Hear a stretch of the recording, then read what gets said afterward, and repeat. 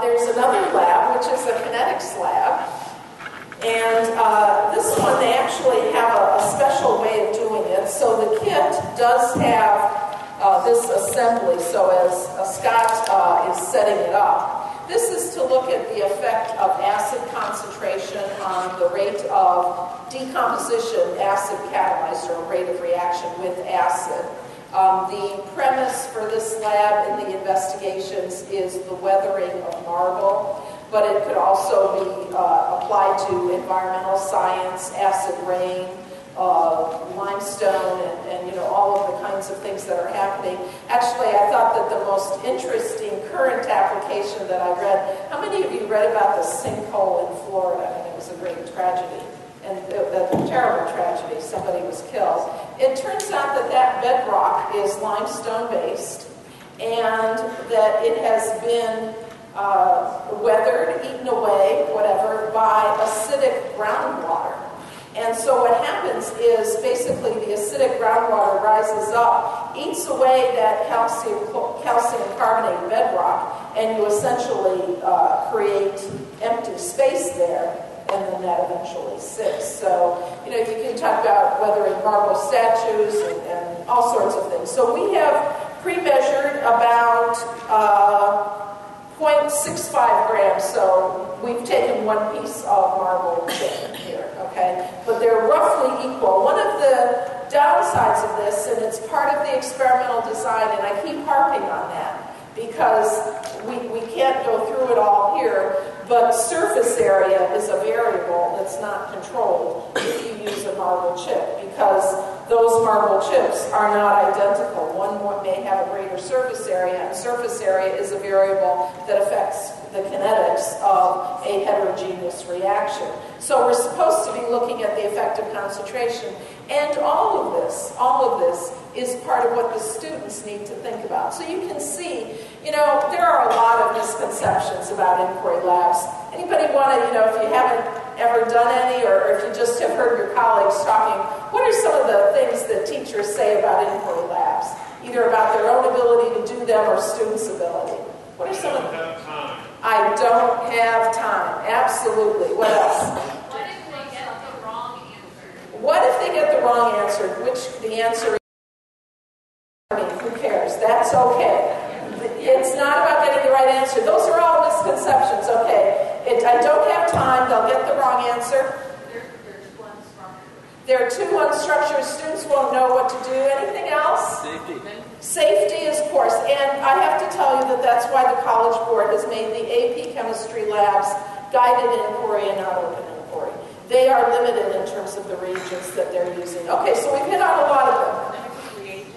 Limiting reagents, that how can you plan for what they need? How do I give them what they need, right? And that relates to that. Anything else? What's another one? My kids don't care enough. My kids don't care enough. I think we sell our kids short. I think if we make these things interesting to them, they will care. But these are all good things. Has anybody heard, guided inquiry labs, they're too easy? Have you heard that? Does any of this look like it would be too easy? No. So in terms of content, in terms of getting the students to really think about what they're doing, these labs are going to do that. And so from that point of view, I'm very, very pleased with the emphasis in the new College Board because they really have to think about it. That challenge about I don't have enough time, the students won't know what to do, the students are going to get the wrong answers, that's where we're trying to provide. I talked about authentic error analysis, authentic guidance. Get them to think of it the right way. You don't have to give them the answer, but you have to get them to think about things in the scientific way, right? Okay, so this lab involves HCl and calcium carbonate, and we have a syringe here. It is a large syringe, because otherwise it will not work. There's a stopcock here. We will keep that open. It's in a rubber stopper. We've got about 0.65 grams. No, I just wanted 10. We can do that? Here, hold on. John, claim the flashes from the camera. What's that? The flashes from the camera. He was. I'm just grateful that Scott is doing all the work here. This is Pyrex. Okay. It is? Okay. So we want about 10 milliliters. And we can use the official guidance for workshops, which is close enough for government work. Okay, so as soon as he pours that in, we're going to stopper that. Okay, we're kind of going to do this because you got to kind of release a little bit of friction. And if that's in there, and now, is this the 1 molar or the 3 molar? This is 1 molar. Okay, this is going to be rather slow, so we're going to let that go. And let's go ahead and do the 3 molar. 10 milliliters, yes. And we'll just kind of see if it's, that starts to.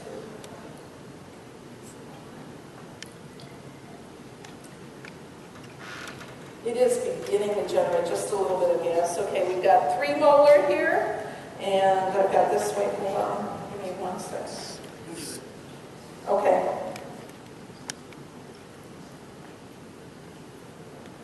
It's open.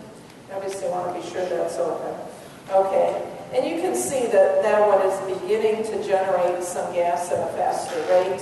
So this is kinetics, and there's actually 2 parallel techniques that they can do. They can do mass loss, and they can measure the volume of gas. Even before you start, you will certainly know, and many of your students might know as well, that, you know, if you're measuring CO2 gas, we all know that CO2 gas is soluble in water. So there's already kind of a foundation of error here, which is how much gas is soluble. But as long as you compare things neck and neck, so to speak, you'll be able to see that. I was really, really very pleasantly surprised at the results that we got for this. I am going to show you this graph. This is actually, and I committed a cardinal sin, I didn't label the concentrations for these dots, but we used 3 different concentrations, 4 molar, 2 molar, and 1 molar. And remember, here's something where you need to talk about the method of initial rates, because all of these level off. We've actually charted here the percent completion, and you can see that all of them kind of go to 80%, and I think that's the amount that is trapped in the water, so you never get more than 80% of the volume of CO2 that you would calculate. And you have to do those Gauss laws to calculate what would be the maximum volume that I could achieve based on the amount of calcium carbonate that's in there and so on. But you can certainly see this. These went, you don't have to go for 15 or 20 minutes. We went, I think, for 20 minutes on all of them. By the method of initial rates, you would actually only look at about the first, let's say, 20% of completion. And what's really, really neat is that if you draw the straight lines for, let's say, the first 20 to 30% of that reaction, you get exactly the ratio of 2 molar being twice as fast as 1 molar and the 4 molar being twice as fast as the 2 molar. It's exact. It's perfect data. This is real data. And it's not perfect, as you can see, the things that are involved here, you only get to 80%. And again, that's because some of the CO2 does dissolve. And what's nice about this is you can do the, let's just see, that's beginning to generate any at all. This one is beginning to generate it. Here we've got 3 molar and 1 molar. Usually you would ask them to at least kind of stir it as well. So those are the labs that we have. And we are very, very excited about the new Advanced Inquiry Laboratory kits that we're writing. But we're also most excited about partnering with you and giving you options for success in AP Chemistry. And again, don't throw out your traditional labs. If you love them and they work for you, we will have on our website free handouts for every single traditional lab about adapting it for inquiry. And I think you'll find that when you read these, there's a lot of really good information here. We are very excited. We've had a huge response to the Advanced Inquiry Lab kits. This tells me that teachers are really eager for this. So that's been very exciting to us. We gave you one example in your packets. There's another example on our website. All of these can be ordered now. We have made them available as a bundle.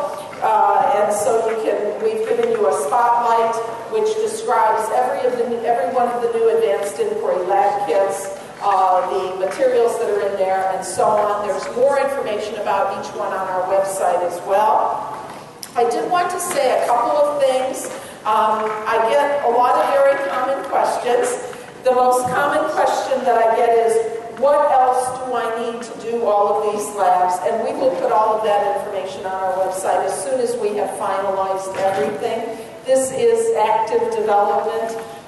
We are truly trying to finish everything so that we can make it all available to you. And again, so we'll put all of that information on our website. The other common question that we get is, what kind of major equipment do I need? Okay? And I can tell you that there are three very important things you need.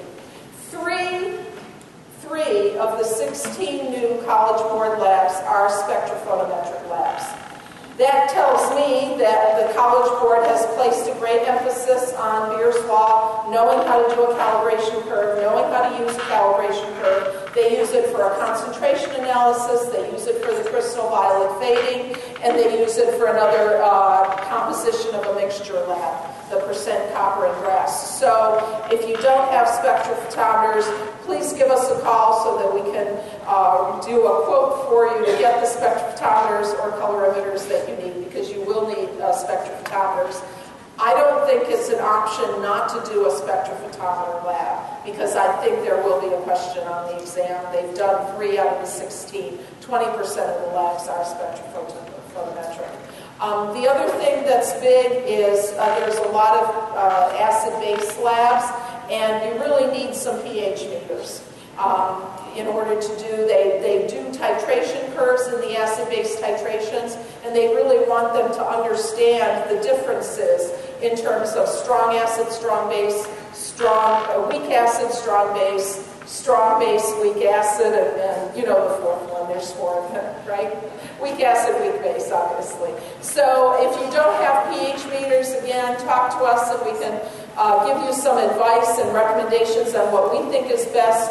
We do have the little Flynn pH meters, and we calibrate those and they give great results. So if you're interested in those, we can describe those to you more fully.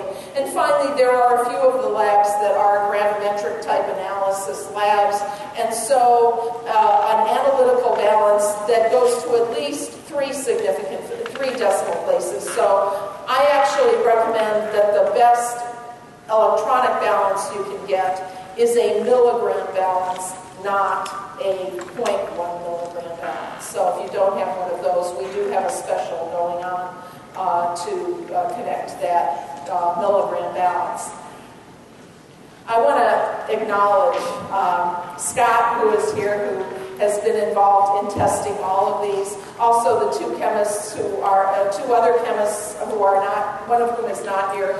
Joan Berry is the newest chemist on our staff. She and Scott did a workshop this morning to a full house, so they had a great crowd. Joan Berry has been involved in this. Mike Frazier is stayed behind. He's tending the home fires. He is answering all the calls from teachers all alone this week. So if you want to give him a call and just say, hey, Mike, we really love you, we think you're terrific, go ahead and do that. I want to thank all of you, but I want to thank all of the staff in Tech Services for testing, retesting again, and optimizing so we can do good work.